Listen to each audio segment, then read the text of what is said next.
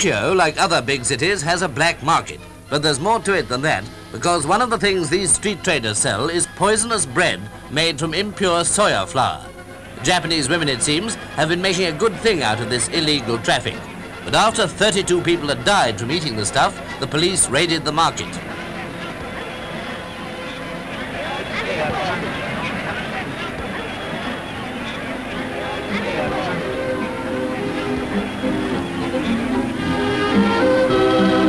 The traders were obviously caught black-handed, so to speak, but a lot of them evidently got away. Our picture, in fact, tells the story of black marketeers on the run. Whether the police would succeed in suppressing them altogether is another question, of course. Meanwhile, they confiscate all the illegal foodstuffs they can find. The affair had been going on for a long time, and it was only when people began to die from eating the bread that the Japanese authorities took action.